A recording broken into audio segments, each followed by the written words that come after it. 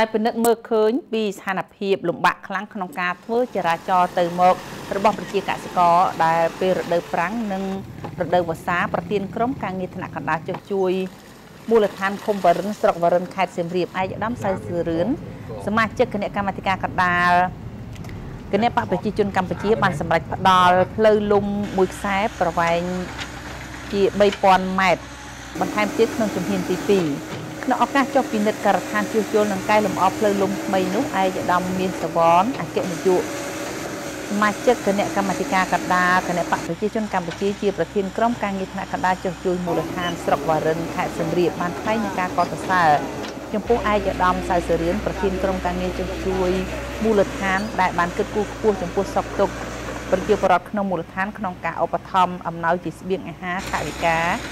ព្រមទាំងយកចិត្តទុកដាក់ជួយសម្រួលបណ្ដាញផ្លូវគមនាគមន៍ជនបទដែលជាការចូលរួមចំណែកយ៉ាងសំខាន់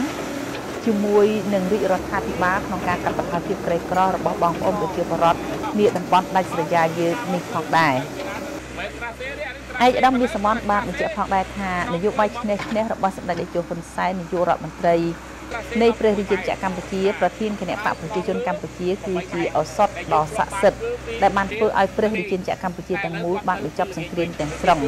ការពារបាននៅបូរណភាពទឹកដីស្វែងរកសុខសន្តិភាពសេចក្តីសុខសាន្តជូនប្រជាពលរដ្ឋការអភិវឌ្ឍប្រទេសជាតិនិងការនាំមកនូវលទ្ធិប្រជាធិបតេយ្យសេរីពហុបកនៅកម្ពុជាព្រមទាំងបានធ្វើឲ្យកិច្ចការភាពកម្ពុជានៅលើឆាកអន្តរជាតិសន្តិភាពគឺជាកត្តាសំខាន់បំផុតសម្រាប់ផ្ដល់លទ្ធភាពអភិវឌ្ឍលើគ្រប់វិស័យដែលផ្ដល់ភាពងាយស្រួលដល់បងប្អូនប្រជាពលរដ្ឋរបស់យើងក្នុងការប្រកបរបរចិញ្ចឹមជីវិតក្នុងសេចក្តីរាយការណ៍ដោយលោកឈយអឿនតំណាងអាជ្ញាធរមូលដ្ឋានឃុំវរិនបានបញ្ជាក់ពីស្ថានភាព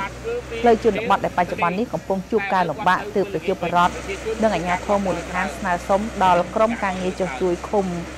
វរិនជួយជួសជុលផ្លូវលំមួយខ្សែនេះសម្រាប់បម្រើផលប្រយោជន៍ដល់ប្រជាកសិករក្នុងការធ្វើដំណើរទៅមកបានងាយស្រួលឯកឧត្តមសៅសឿរឿនបានបញ្ជាក់ថាដែលមើលឃើញពីស្ថានភាពក្នុងការធ្វើដំណើរទៅមករបស់បងប្អូនប្រជាពលរដ្ឋជួបការលំបាកខ្លាំងទើបក្រុមការងារសម្រេចផ្ដល់ការជួសជុលផ្លូវលំមួយខ្សែក្នុងជំហានទី 1 ប្រវែងជាង 3200 ម៉ែត្រតភ្ជាប់ពីភូមិនេលទៅភូមិជប់សោមចំណាយថវិកាសរុបចំនួនជា28លានរៀលដែលឡែកថ្ងៃនេះក្រុមការងារបានបន្តចុះបើកការដ្ឋានថ្មីក្នុងជំហានទី 2ដែលមានប្រវែងជាង 3000 ម៉ែត្រដែលក្រុងនឹងចំណាយអស់ថវិកាប្រហែលជា20លានរៀលបន្ថែមទៀតឯកឧត្តមបានបញ្ជាក់ថាដោយផ្លូវលំនេះមានស្ថានលំបាកទើបឯកឧត្តមបានជំរុញឲ្យជំនាញត្រូវឈូសឆាយត្រាសេនិងលើកតួផ្លូវដែលមានទំហំទទឹងបាតក្រោមប្រវែង16ម៉ែត្រខ្នងលើប្រវែង8ម៉ែត្រដូច្នេះជំនាញឯកទេសធ្វើយ៉ាងណាឲ្យមានគុណភាពនិងទុកជាសម្បត្តិសាធារណៈដើម្បីឲ្យបងប្អូនប្រើប្រាស់ក្នុងការងារដឹកកសិផលទៅកាន់ទីផ្សារក៏ដូចជាការដឹកជញ្ជូនអ្នកជំងឺ